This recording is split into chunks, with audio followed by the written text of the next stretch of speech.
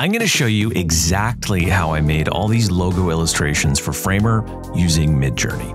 First, I started with a logo render that I created in Cinema 4D, but you can also just start with a flat image of your logo and get similar results. Then I took it over to the MidJourney website, not Discord, and went to the new Edit tab.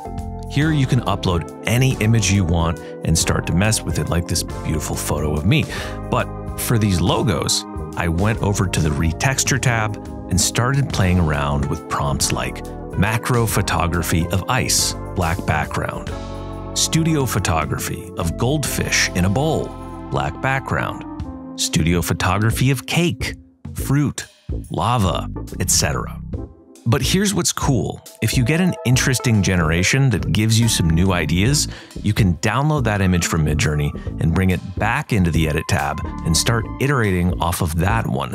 So with this kind of drippy one, I brought it back in and then tried to get some hanging icicles, which would have been hard with the original base image because right now MidJourney generally sticks really close to the source compositions. This is a more head-on angle that I played with, and I wound up getting this swirly frosting version.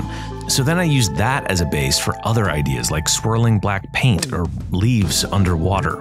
Lastly, everything you generate in MidJourney is going to be better with personalization. For example, here's a simple prompt without personalization applied, and the same prompt with personalization applied. No additional prompting, no additional detail about what I want it to look like. It just looks better. If you haven't set up personalization yet, all you have to do is go to the personalization tab in MidJourney, click Start Teaching, and rank at least 200 image pairs to get your own personalization code. By the way, this cool logo we've been playing with, it's for a no-code website builder called Framer.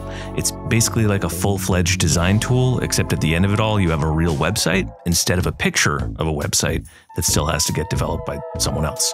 Full transparency, I work there because it's awesome. I'll see you in the next video. If you have any questions, drop them below and let me know.